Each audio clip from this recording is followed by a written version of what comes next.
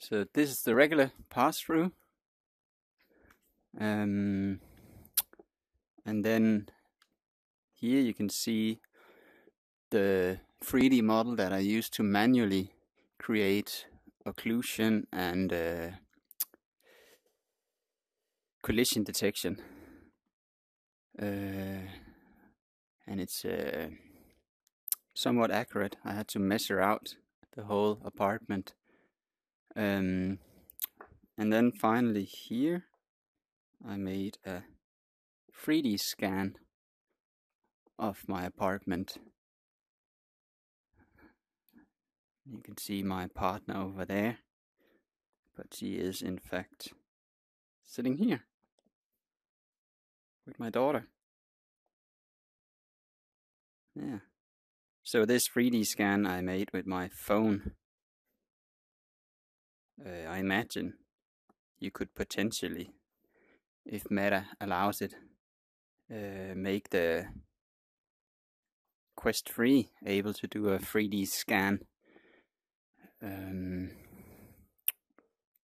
mean, it already does, but like with textures and all,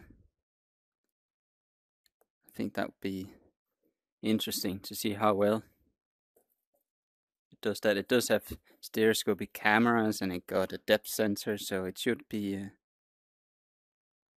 all good, perfect for that,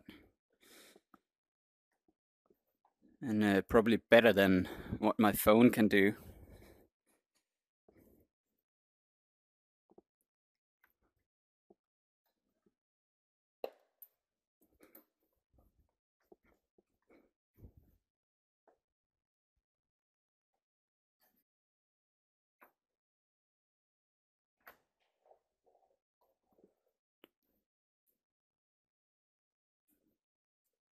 Now that we are at it, right now you can see the boxes on top of my partner's face, so I also played around with this so that now virtual objects appear to be behind